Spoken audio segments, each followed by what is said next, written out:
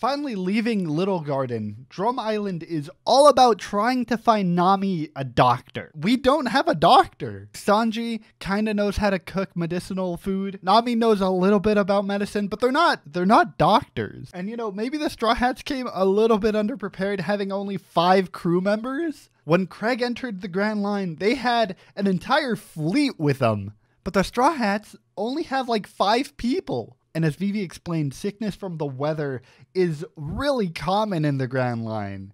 Death is just really common as a result of the constant weather change. And even though Nami didn't get sick from the weather itself, it's important to note just like the variety of weather change and disease in the Grand Line. And it just reminded me of Orangetown and how we set up a lot of ideas of what it means to be a good pirate leader, in contrast with Buggy, who was, for that arc, a bad pirate leader. And here we see, like, the Straw Hats, like, sleeping in the same room, really caring for Nami. And so if Alabasta is really far and you want to find an island, you have to find a way to navigate to a different island without a log pose or an eternal pose. And the way you essentially do it is by trial and error. You just pick a direction and go, and you hope for the best.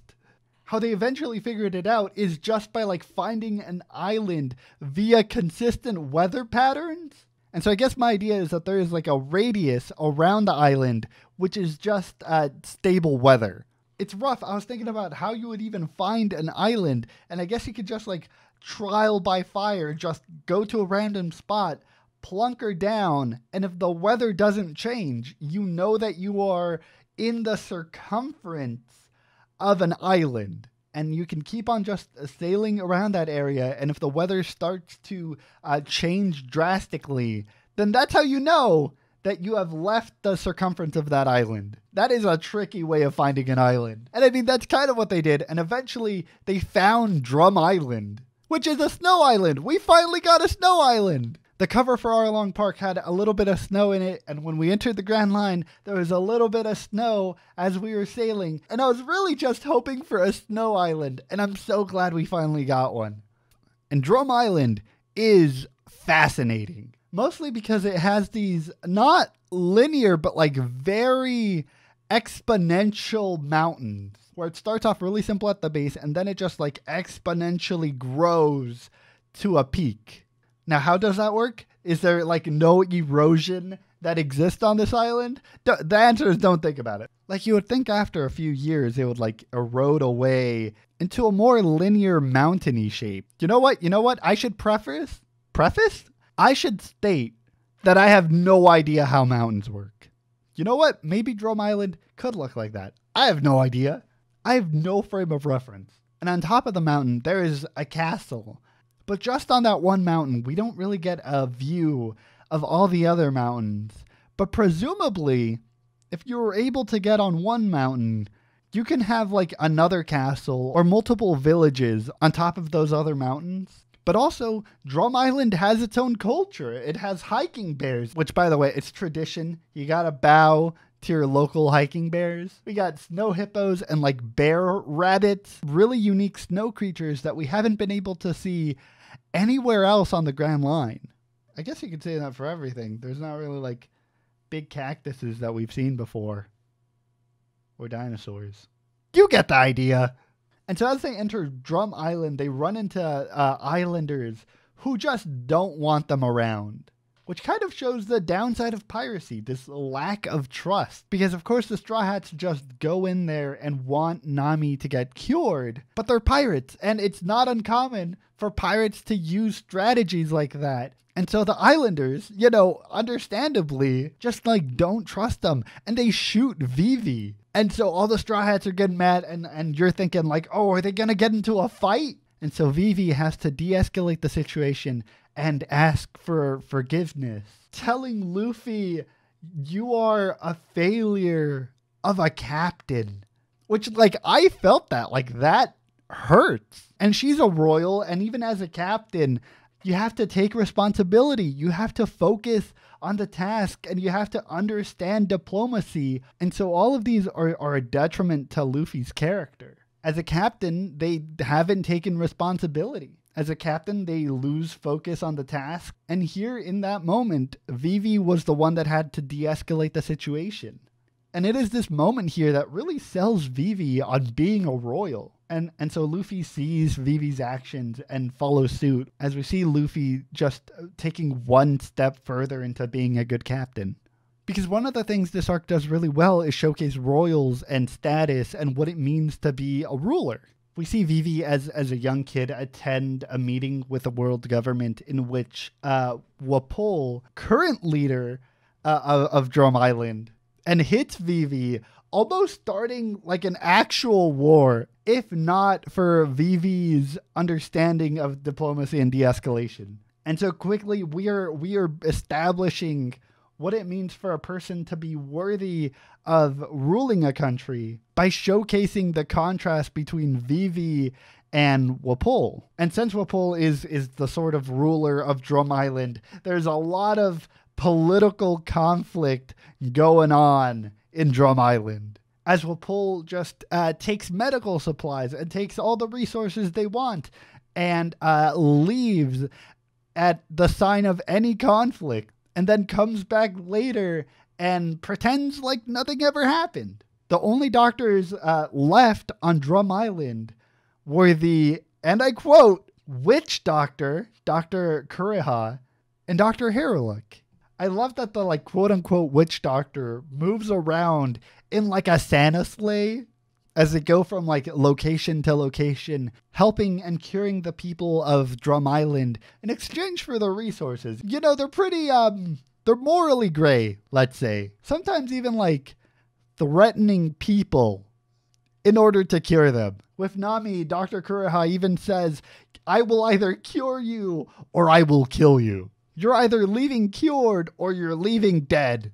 We see Dr. Harrowlook having a very similar ideology, with them helping out Chopper, who in return wants to become a doctor. They are a reindeer who has been isolated not only because of their reindeer appearance, but also because they ate the human fruit, which means they are also scrutinized by their human appearance. And because of this, Chopper has been isolated and shunned by almost everybody. And I love the quote. It's super cheesy, but I love the quote that Dr. Kureha says, Chopper has a wound that not even medicine can heal.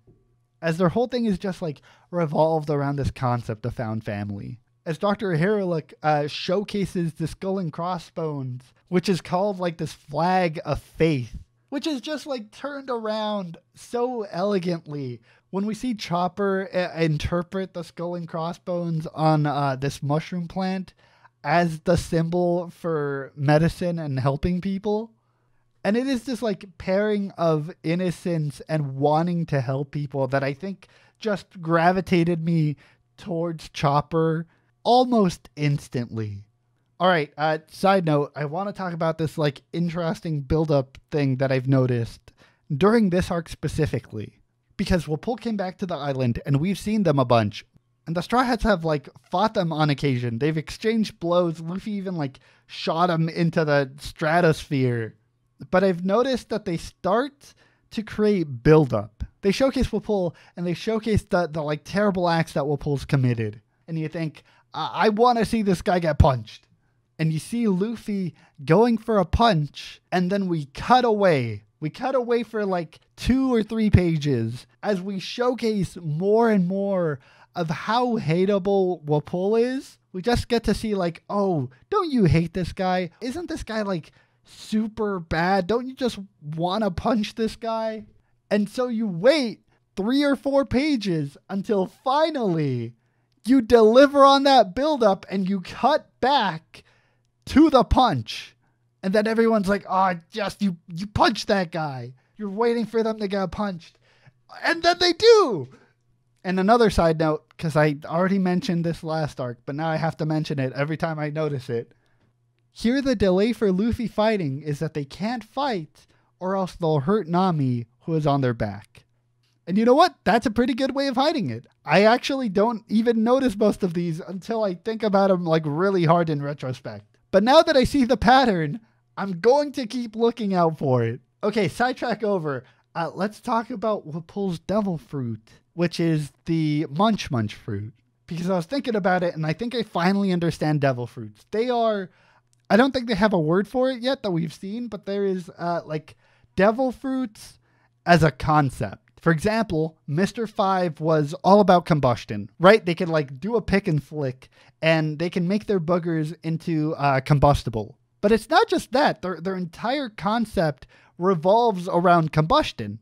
So they can maybe like eat an explosive and survive. They can turn their body into just an explosion. Maybe they can like touch objects and have them explode as well, right? The whole concept of Mr. Five's devil fruit kind of revolves around combustion.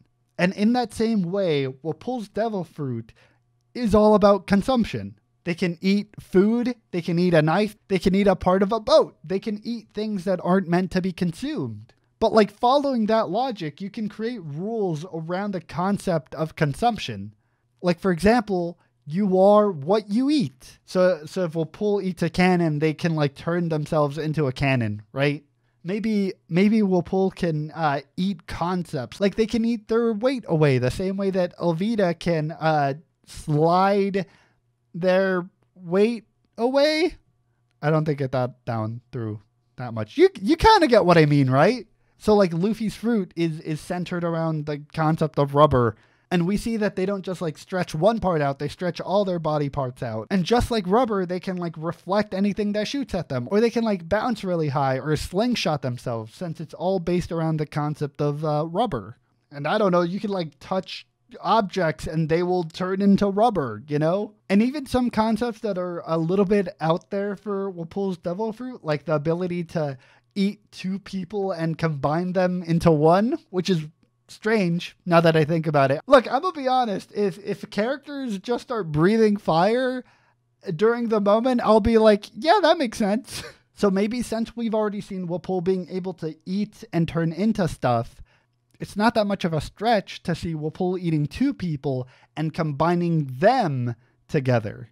So I was like, yep, I totally got this. I understand the concept of devil fruits. Easy. I get it now. And then we were introduced to Zoan types. We get like the bull fruit and the human fruit, which allows you to change into different concepts of that animal or that creature or that weapon. And we're going to keep on stipulating, just throwing darts at a wall here. We have the bull fruit, which turns you into an animal. We have the human fruit, which turns you into a human. I'm just going to start stipulating. I can imagine there being a like weapon fruit that turns you into a weapon, or different types of a weapon. Maybe like a concept fruit that turns you into different concepts. Like the human fruit turns you into different versions of humans. Maybe a conceptual fruit, like a smart fruit. Maybe the smart fruit could have variations of intelligence. Maybe they make everyone smarter. Maybe they make everyone dumber. Maybe you can perceive the world differently because you are smarter or something. Look, the concept of a quote-unquote Zoan type devil fruit just changed my thought patterns of what I thought a devil fruit was. All right, I'm out of the blue. And similarly, again, I didn't think about this, but I totally should have by now. Animals could eat devil fruits. Like, of course, I only thought about it as like a human thing. But it's like, yeah, it makes sense that other things could eat them too. So again, I'm going to be stipulating. Ready? Other animals can eat them. So I'm talking like ants, gophers, whales. Maybe plants can eat devil fruits. Plants eating plants. A Venus flytrap would eat a Munch Munch fruit. I just threw that out there. It's not that far of a concept out there. I don't know, maybe like objects eating devil fruits. I don't know, you would put like the Munch Munch fruit on a piano and then you leave it out for too long and then your piano just becomes sentient. Why not? Oh, that was a side note. Okay, back on track. We see Wapol try to take down the symbol of faith, right? The skull and crossbones, as Luffy just stops him dead in his tracks from doing so. Because we see Luffy care a lot about this ideology. And we see Luffy just tank the shot to keep the symbol of faith up there. Because symbols, in this case the skull and crossbones, have meaning. They mean something. We see the Jolly Roger, the skull and crossbones, being representative of piracy for Luffy. And there is such a like big dishonor in leaving that piracy behind. We see Luffy critique Wapol over the skull and crossbones. Because to Luffy, the skull and crossbones have a very strong meaning, which Wapol just flat out ignores and doesn't care about. They don't respect the Jolly Roger flag. So there's a lot of strong themes going on in Drum Island. One of the things that I noticed is that there's this idea of passing on somebody's will. We see that via the cherry blossoms, which are carried out by Dr. Kuriha. We see Dr. Hiruluk's will and ideals of being a doctor and helping people being carried out by Chopper. And we get like the will of D, which was carried out by like Gold Rogers or Gold D Rogers. So I feel like there's parallels that are being drawn there. I don't know exactly what yet. And you know what? Maybe I'll find out what that will of D means. All right, wrapping things up, we hear about Ace, who sends out a cryptic message to find Luffy. They say, meet me at Alabasta. You'll know what it means. Super cryptic? I don't know what it means. It probably would have been handy to tell the islanders. And then Ace just like runs away without paying for his food. So very strange, but okay. So there are a lot of things that are going to be happening in Alabasta. With like Ace and Smoker and Crocodile and Baroque, just like the tension is building up. There is too much to count. That's all I gotta say. I am looking forward to Alabasta.